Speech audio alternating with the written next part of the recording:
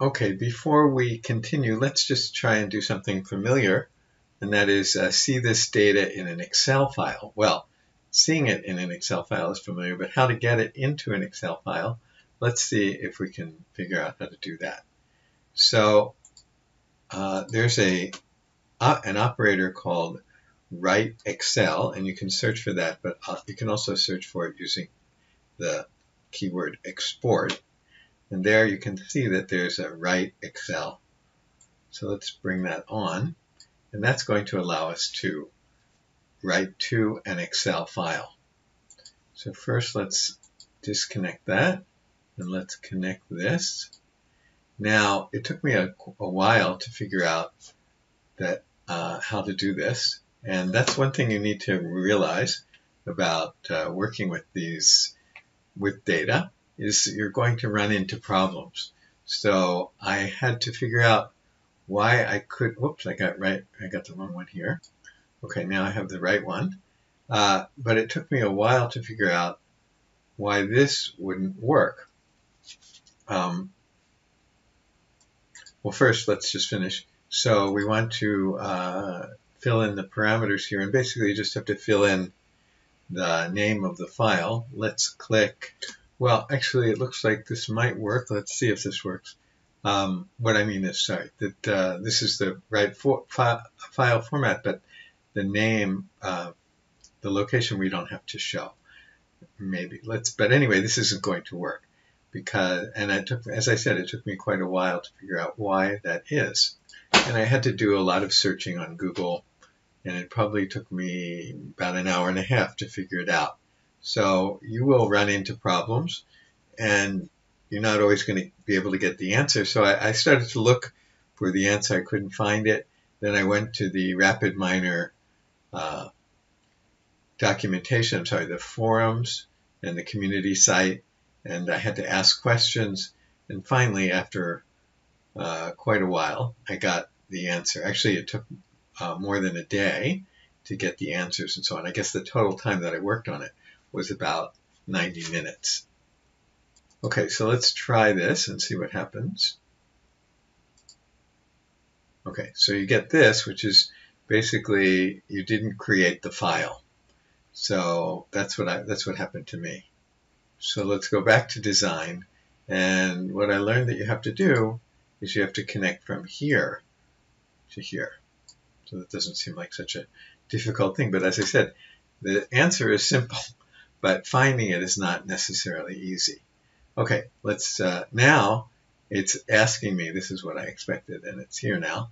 It's asking me for where I want the file to go. So I click on this, and this is also a little bit confusing. So that, let's see, this is, I'll call it products and transactions, or I'll call it prod and transactions, like that. Okay, and so I give it a name here, and then I would have thought it would have a save button here, but it has an open button, which is a little bit confusing.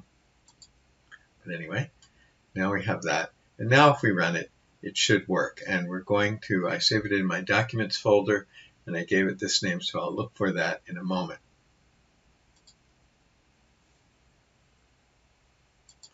Okay, so here it is, and we can see it in Excel. And there it is. Okay, so we were able to write that to a Excel file. So you should practice by doing the same thing, or just writing this to an Excel file and just writing this to another Excel file.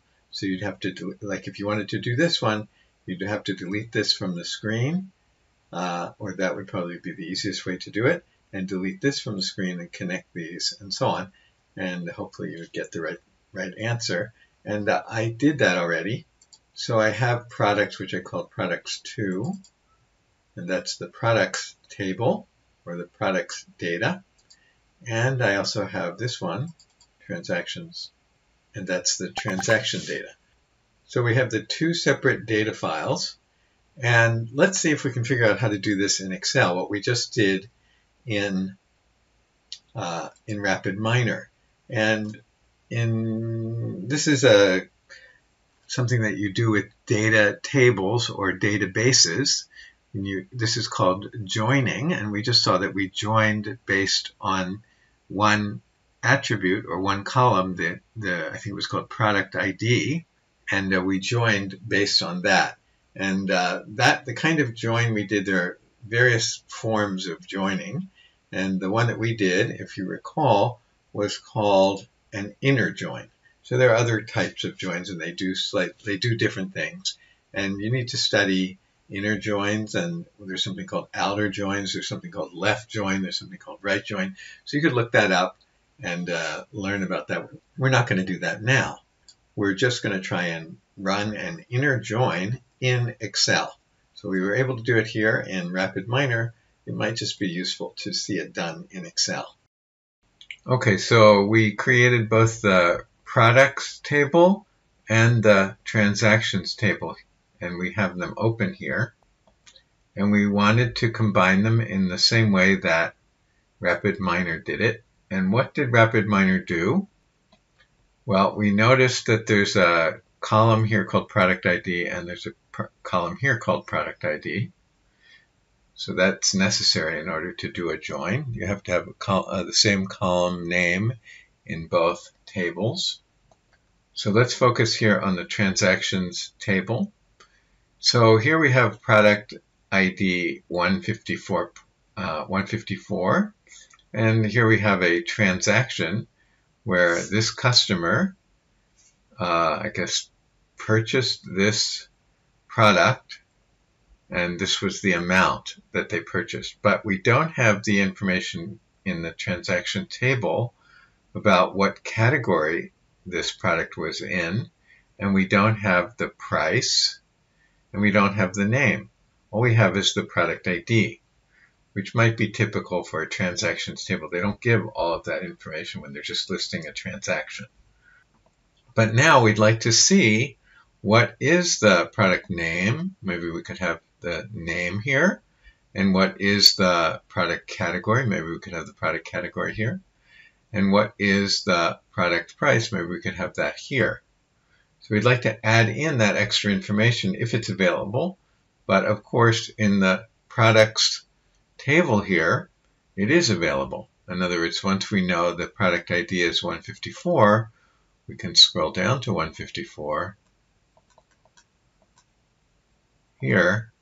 We can see that the name of the product is this, Locaine powder. And this is, I guess, the category, and this was the price. So we can add in this stuff because we can look up in this table, product ID equals 154, and then get this information. And that's what we did. That's what happened in Rapidminer. So we could put this here like that. And that's what we want, but we want it for each. So what are we doing? We're taking the customer ID, the product ID here, and we are using this table to look it up. This is kind of like a dictionary. And once we find the entry, which is in this case from here, the first row, so 154 is the product ID. Once we find that in here, we can get the definition or the extra information here and paste it in here. So this is kind of like a dictionary, or they call it a lookup table. So we're going to treat the products as the lookup table and the transactions as the final result.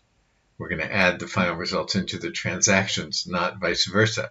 Now we could have added the final results into here, but the problem with doing that is that if we go here, we have a product ID of 1.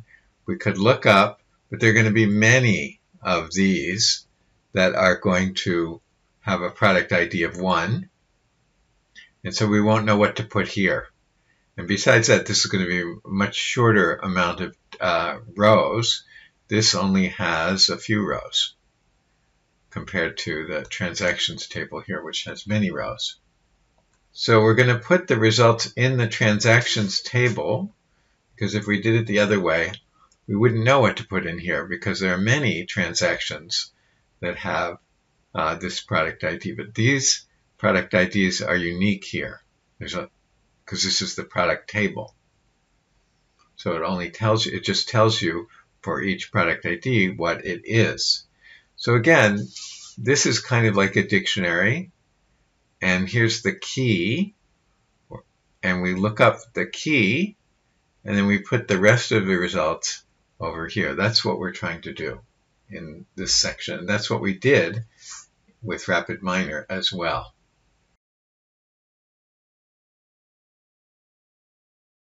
Okay, so we have both the products table and the transactions table, and I'm going to add a sheet here. Take this sheet and move it, copy it to the transactions sheet. So I'll have them both in the same workbook. Okay, now I have the retrieve products and the transactions in the same workbook. Get rid of this. Now we're going to use a formula in Excel and see if we can get the results that we got with the join in Rapidminer. So it's called VLOOKUP. You can see it here. And you can see that I highlighted the commas. So there's one comma, another comma, and another comma. So there's three commas. So that means there's 4 entries that go into the VLOOKUP function. What we have to do, remember that our 2 tables have something in common. There's a product ID here, and there's a product ID here. So they have that in common. Now, which one is longer? Let's see. This one, the product table, is only 179. But here, if I do that, and I do Control and Shift, and I go down to the, maybe I could just do Control and hit the down arrow. Let's see what happens. Yeah, it goes all the way down. And I can see that this has 23, 29, that many rows. So this has a lot more rows. So what I'm going to do is work with this table like this. Let's see if I can do the same trick. Control and hit the arrow key. It takes me to the top without having to scroll. And now I'm going to use a VLOOKUP formula. Now it's not going to be exactly like this, but it's going to be fairly close. So let's see. So what goes in here is the variable which is common to both tables or both sheets. So that was the product ID. So I want it to be B2, not A2. Customer ID was not common to this. There's no customer ID here. That's not common to this, but product ID is. So I want to the first entry in here should be what's common to both. So basically I want to look up product ID in the retrieve products table. So so that's what has to go first, and this formula goes right in here. So it goes here, and we have to do equals VLOOKUP, and the first entry is this. So B2, but we can look at it again, and we see some $sign in front, so we need to put that in front. And then what goes next is the range of cells we want to search through. So let's go back to here. So let's suppose that we're trying to get the product name. So this here. Okay, so then we want, this is called where we're going to look for the value. So what we're going to do is we're going to take this column and this column together. We're going to take that range of cells, so from A2 and then all the way down to the bottom of this, B, whatever it is at the bottom. We want to identify those cells. That's where we're going, that's called the lookup. So we're going to look up the product ID in here and then get the corresponding product name. So these 2 columns together are called the lookup or the table array. So you can see here it's called the table array. So actually I guess I could just select them and say these are the ones, this is where I want to look. And you can see how it writes this. See, I have, going back to this here, you can see how it writes it. It says B2, that's this cell. So we want to look up something in the retrieve products table that has a product ID of, for example, 154. And this part here, the second after the first comma, says that this is where we want to look. So look at how it refers to retrieve products. This table, or this sheet, puts the name of the sheet with quotation mark, and then the name of the sheet. Didn't work, did it? Okay, well, we'll have to change this to retrieve products, but we'll do that in a minute. Okay, what comes next is, let's look at our guide here. It's a 2, so that means we want the second column here. And I'm also going to leave the default here as false, this example here. So it's 2 and false, so I'm going to leave that as it is. Now I do need to change this. I don't know why it doesn't do it, but I want retrieve products. And now let's see if this works. Okay, so it seems to have worked. And in fact, I should have put a title for the column. And I'll just change the width and the color just to say that this is something that we just added in. Okay, so now we've done that. And now we can just copy this formula down. So let's check it again. Here's the formula. We can just copy this formula down to the end. So let's try and do that. So let's select it. So let me just drag it. And so maybe I have to drag it all the way to the end. Okay, now I got some errors, and that's because I forgot to edit what's up here properly. Let's take a look at it again. So I have to have a $sign in front of the J, a $sign in front of this number. I have to have a $sign here and a $sign there. And I don't have any of those here. So let me try and fix that. Okay, so I edited that, and let's try dragging this down. Okay, and hopefully this worked. Okay, now let's see how we would get the next one, which was after the product name, the next one was product category and even price. Let's try price also. Okay, so how do we get this one? So let's go back to here. We did VLOOKUP B2. We're looking for this customer ID in the other table, in the retrieve products table. So it does exist somewhere. Product ID somewhere. 154. We have to go down to 154. And here it is. Okay, so that's that. But we also, now we want to search through not the product name, but the product category. So how can we do that? And then we're also going to want to search through the price. So how can we do that? So what I'm going to do is, all I'm going to change here is I'm going to say, instead of we're searching through A2 to B, this number here, I'm going to change it so that I'm searching through the entire table. So from A, not to B, but to C to D. Remember, we were here at B, but we also want to do this one and this one, so C and D. So I want to change this to D instead of B. But then this is the column number, and I don't want the second column number this time. I just did that. I want the third column, so I'll put in 3. So let's see what I have here. So now I have A to D, like I said, and we want the third column. And that gives us this entry, the product category. So the product category is here, and for our example, I guess it was 2.